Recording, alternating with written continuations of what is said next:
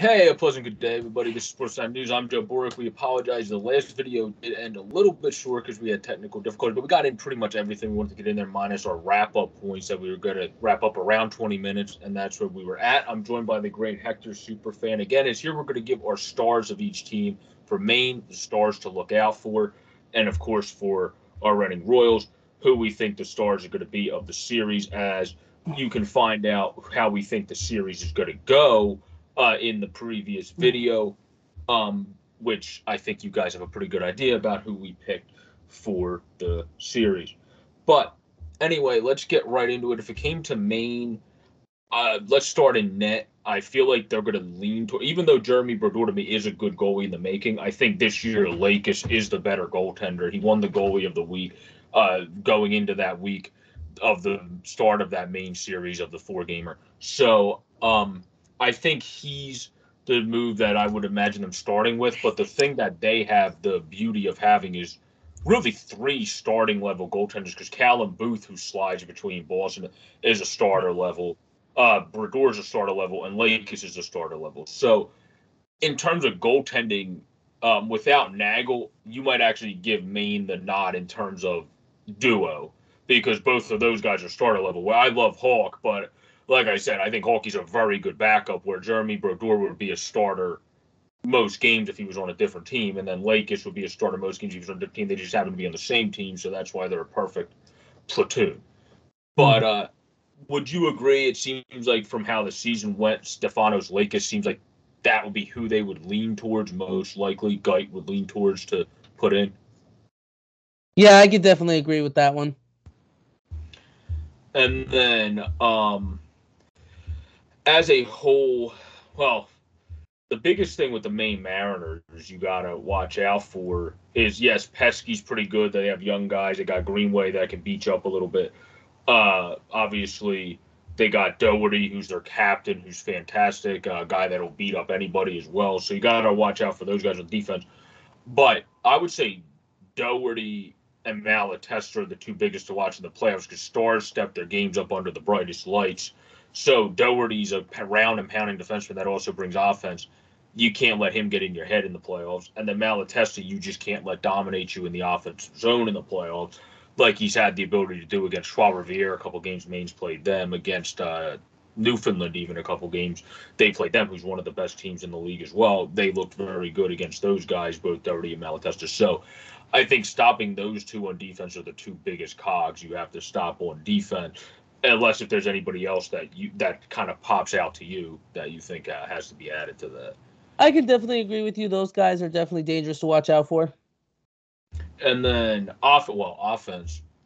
Offense, I don't think people that follow my channel are going to be too surprised who I say is one of the better. Yuri Leone does great against Reading, so I pointed that out in the video with Ryan. I think we have to watch out for him. But Nick Master, obviously, is one of the main guys you have to watch out for. Pascal LeBurge, when those 2 are on the ice, former Flyers prospect, former Reading Royal Pascal LeBurge.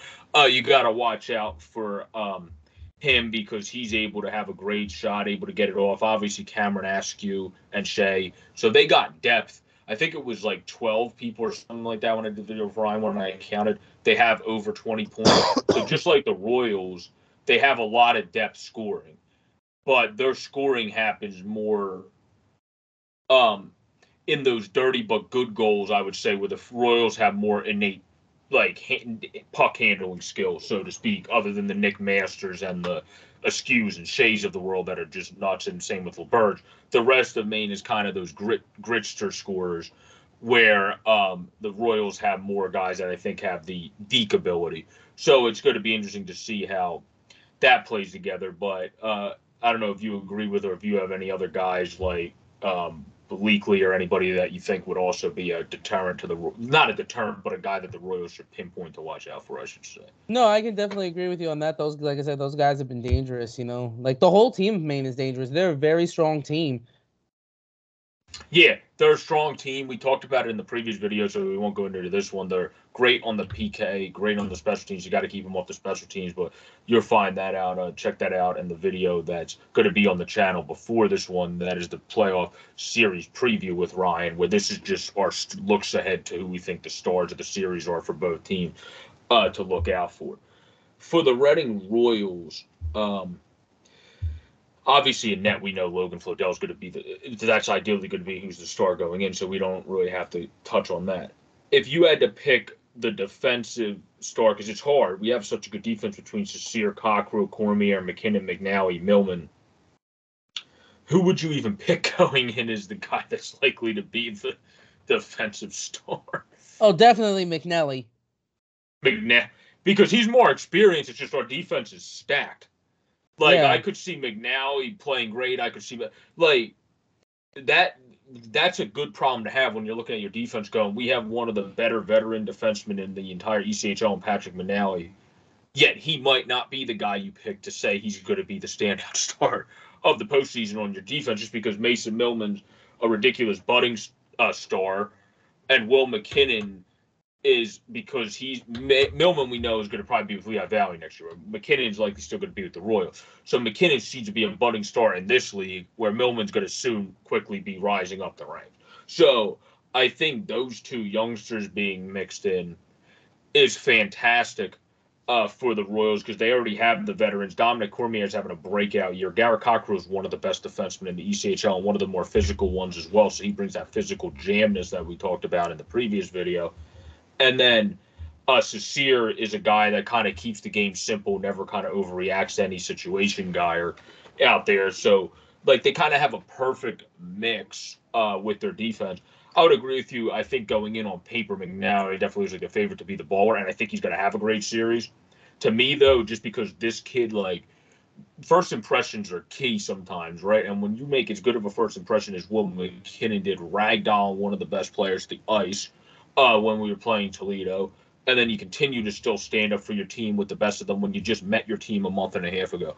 So, like, Will McKinnon, to me, is, like I said it on the radio recon, like, he's just a hockey, like, there's a saying, like, he's a hockey player, which is, like, for old school people, like, he's the old school. Like, he's just going to beat the living crap out of anybody that gets in his way. But he's also going to try to be as good as he can be at every facet while doing that. It's not like he's just going to be the old school punch everybody, but he's going to be a guy that can do that if he needs to.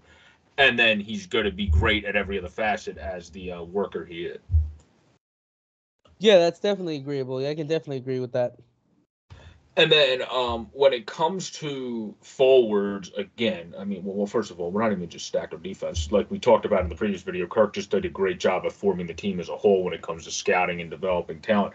Between Bykoff, Kevin Conley, a great pickup late in the season, Cooper, Cressy, DeChara, Ebbing, Gooch, Hausinger, Lowe, Brad Morrison, the two AHL contracts with Morrison and Saunier right now on the playoff roster, and then Jacob Pritchard.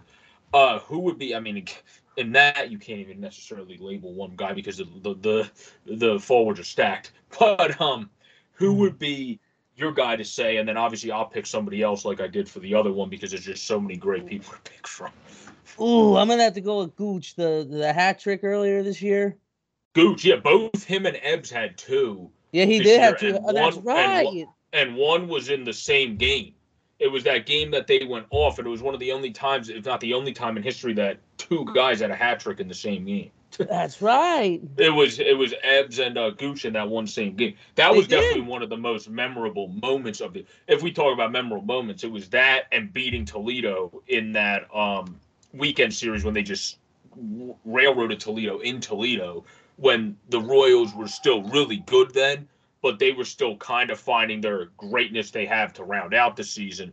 And they went in, and that's really what I think showed the doubters, oh, no, this is for real this year. They are the top dogs of the East, at the very least, and are likely have a good chance to be the top dogs in general.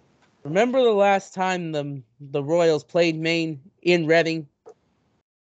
Yes, yeah. They swept them at home. Oh, yeah. One of the games was in overtime.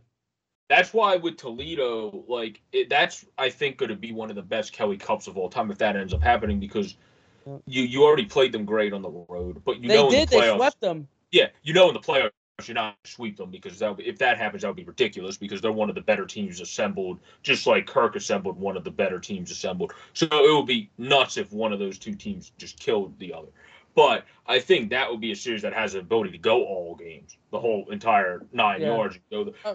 Or somebody wins one game shy, where the Royals could then win in 6, which I think will put them at home ice rather than because Toledo would still have the home ice advantage since they were the best team in the league which at is the that point part in that Game stinks. 7. Yeah. That's if we end up playing Toledo, though, because we talked about it through text. If we end up playing a couple other options, then we have the home ice advantage automatically. So if Toledo makes it, we don't. If Toledo doesn't make it, then the Royals, if they make it to the Kelly Cup, we don't want to get ahead of ourselves, but if they make it, they will have the home ice advantage against anybody that's not the Wally. So, yep. But for me, I'll pick, since you picked Gooch, the obvious one. I'll pick Patty. Patrick Bykoff to me is one of the nicest people you ever. Now everybody on the team is nice and an awesome guy, but like he's one of the most humble people you ever meet. That he thinks he's not great at things, he's just obviously fantastic at. Oh, he's great, all around nice guy. Where like. I love that about him, but also like I remember we had a conversation about how good he was in the interview room, and he's like, I don't think I'm really that great at press conferences. I'm like, you're probably one of the best guys I've talked to in any level of players in press conferences. And he's like, oh, I appreciate like he's just that humble that like he just doesn't want to acknowledge how good he is, because English is technically his second language since he's from Canada, but nobody would know that. So like it's like that's kind of what it is with him. I love the fact of how good he is, but also I think the reason why Bykoff is just on the cusp of how good he is that humbleness. When you're a star that also is innately humble, you're going to go places because you're never going to get too big of a head. Yeah, that is true. Like you're never going to get to that where you're just going to keep improving, and I wouldn't be surprised if he eventually ever gets a shot with the Phantoms, because if he continues to just go off and then go from where he was at this year to 30 goals in an ECHL season, 35 goals in an ECHL season, you would be stupid not to give him a chance. Yep. So, like, I would say he's probably going to have a chance down the line to play with Lehigh if he stays in the organization. I don't see why Bykoff's not going to stay with the Royals. So I would say he would have a shot at being one of those guys the Flyers, just like they did with Hayden Hodgson, just like they did with Millman, kind of keep their eyes on as the time. And I think Pritch is one of those guys that as well, but Pritch is a little bit older.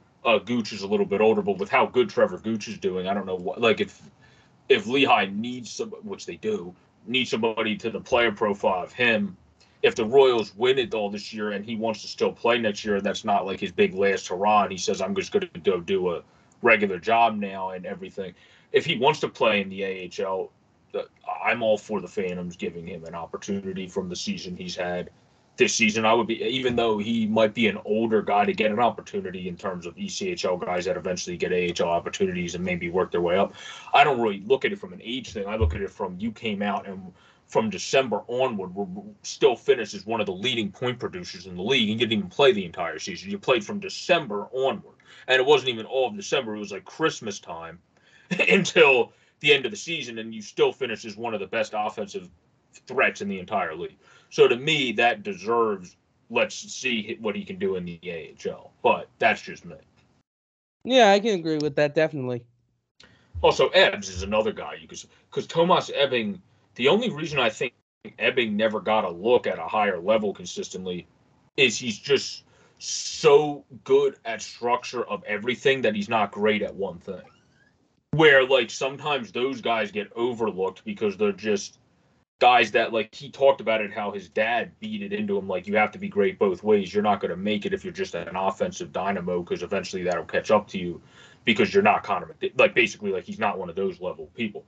But what he is one of the best, if not the best, two-way player in the game, in the ECHL. So you have that with the fact that this year he's having his best offensive season in his career. So if he continues to put the fact of being one of the best defensive players in the league combined with being then a very good offensive player, that then becomes one of the best two-way players in the league, which to me then, again, if Reading continues to do well, these are the veterans I think Lehigh should be giving chances to, not random guys they bring in from other organizations that they then play up the lineup and don't give a fair chance to guys that should be playing.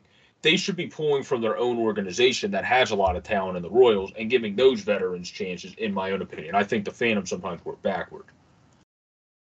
Yeah, I can definitely agree on that. But that's just me. And also, obviously, I'm a little biased because I really represent these guys and support them. But I do think a lot of them deserve, just like Sonny had a good run with the Phantoms and they didn't send him down to the end of the season. They gave him as much leeway as possible. A lot more guys deserve that because, and Sonny deserved it as well because of the work ethic he had. But he just wasn't finding it this year in the AHL, and he found it as a bat out of hell in Reading, and is the best player since coming down, and has been a dynamo in each game. Yeah, definitely. But as we wrap up this one, as we went longer, we went about 16 minutes on this one. We went 20 on the other, so we'll give you a good bit of content for both. Hector, what's your series prediction game total? What do you have us in games? I have us winning 4-2. 4-2? Okay, I would say I'm leaning 4-1 because I think with our discipline, the Royals can just have Maine win it just one game, because the only way I see it necessarily going 4-2 is if we have that mixed in game that we play out of our skates and don't play the Royals brand of hockey, which is structured, physical when it needs to be, but really good puck management team that is very disciplined. Where if we start playing overly physical and get called for multiple things, I see it them winning 2 games in the series. If that doesn't happen, I honestly see Maine only winning 1 game, because if you can keep them, like I said in the previous video, if you can keep them out of the being on their power play, you're pretty much set. Yeah. You're not set in stone, because Master, LeBurge, Askew, Leone, they're all great, but their team's not nearly as good 5-on-5 as they are power play wise. Yeah, definitely. I can agree on that. Yeah, so I would say so, but that's what we have. That's been our full about 17 minutes for you all. We have another 20-minute video that's going to be out. That's out before this one. So if you didn't check that out before this one, definitely go back and check that one out, as that's more of an in-depth playoff preview as a whole. This one's just on the stars that we think going in. But everybody have a great, safe, and pleasant day. Hope to see you at the stadium tomorrow. The Royals are back in the playoffs, baby. The Kelly Cup final, or Kelly Cup finals. Hopefully they'll be here soon. The Kelly Cup playoffs are here. As we are entering them and finally don't have to deal with anything of things being shut down, which was the big thing with the Royals. The Royals would have been a good team the last year that they were active. They were one of the better teams, and it was a shame when they got shut down. They could have even caught Newfoundland. Maybe, like I said, they were 5 points behind in the previous video. Now we finally get to see this team with Ebbing and Gooch still, and others that were still there, but with even more talent that we talked about as well. That's even stacked the team even more than that previous team that Gooch and Ebbing talked about in the presser for the pregame of the postseason. Well, peace out, everybody. Stay safe. I thank Hector for joining. You can follow me at JJBoric26. Is there anywhere that you wanted to give for people to follow you? No. It's all good. Thank you again for having me on the show, and let's go Royals. Yep, go Royals. Let's start it off with a bang and get a win tomorrow against those Mariners. Peace out, everybody. Please continue to subscribe down below to keep the channel growing. Really appreciate your guys' support this far.